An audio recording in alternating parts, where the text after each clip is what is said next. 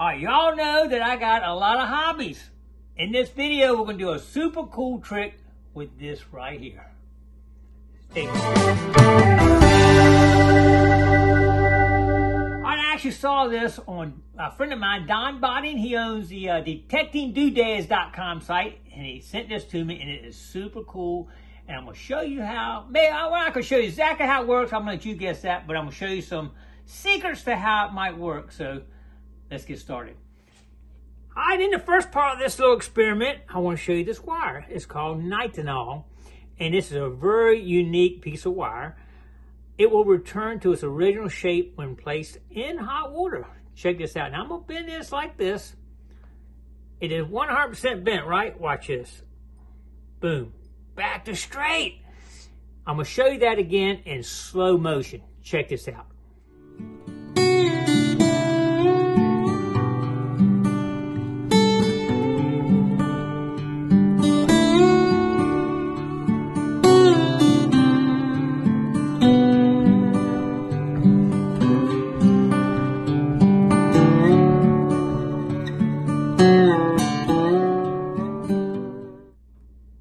Once again in regular motion, boom, and it is straight. Can't get all the way down there, but you see how it's straightened right up.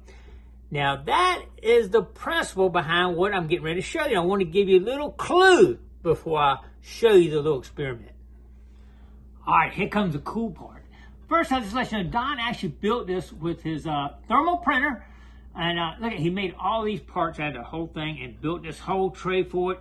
This is actually the nitinol wire right here on a pulley here and on a pulley up here, little windmill.